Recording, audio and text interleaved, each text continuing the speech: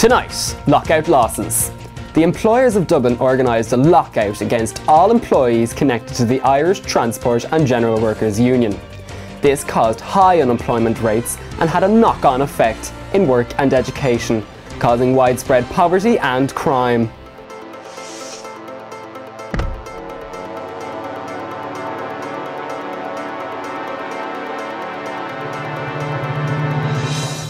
Good evening. Tonight I'll be looking at how the 1913 lockout affected the work rights and education of the people of Dublin. I went back in time to talk to some people about what was going on. So why are you boys not in school today? We're on strike! Yeah! But why are you striking? Because our parents lost their jobs and we need to show the government that we won't stand for it. And it's not right that we're in school all day when we could be out working to get money for the family. But is a proper education not important? It is if you can afford it, but our parents need us to be out making money. What age are you two? What jobs could you possibly get at such a young age? I'm 11. Whatever I can, really. My parents want me to beg, but I can't do that during school hours, and the streets aren't safe for children after dark. I'm 12. Me and my sister sell shoelaces and matches, and we have a licence. This one time, my friend was selling shoelaces without a licence, and he got sent off to an industrial school. I don't want that to happen.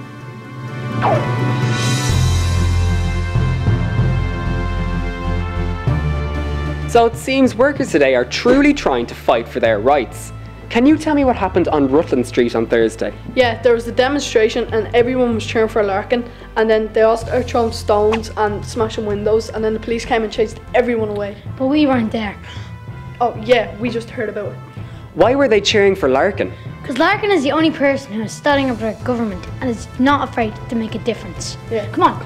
Larkin! Larkin! Larkin! Larkin! Larkin! Larkin! Larkin! Larkin! Larkin! Larkin! Larkin! Larkin! Larkin! Childhood ended at a very young age.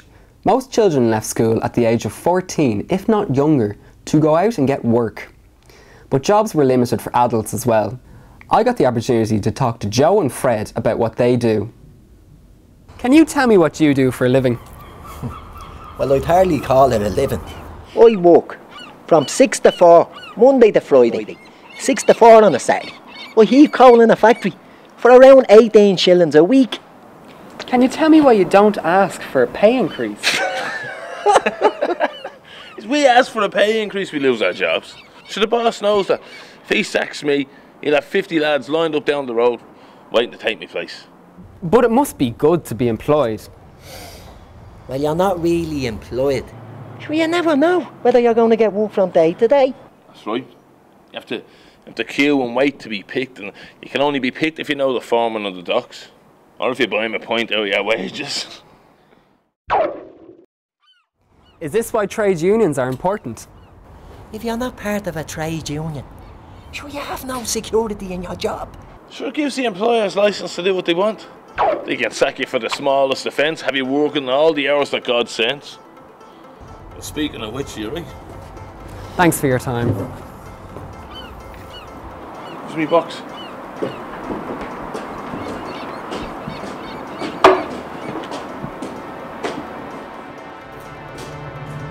You may be wondering why there were no women in that last report. That's because work for women was very scarce. Most women had to stop working when they got married. Some worked from home, while jobs such as nurses and housemaids went to girls from the country or those from well-to-do families. In the most extreme of cases, women had to turn to prostitution to make a living. Dublin had some of the worst living and working conditions in Europe in 1913. By understanding what people experienced, how difficult their lives were, and the importance of decent work, we can learn a valuable lesson. It was thanks to the brave workers who stood up to their employers during the lockout that change began to happen. Decent work is something we still have to fight for to this day. It looks like that's all we have time for today.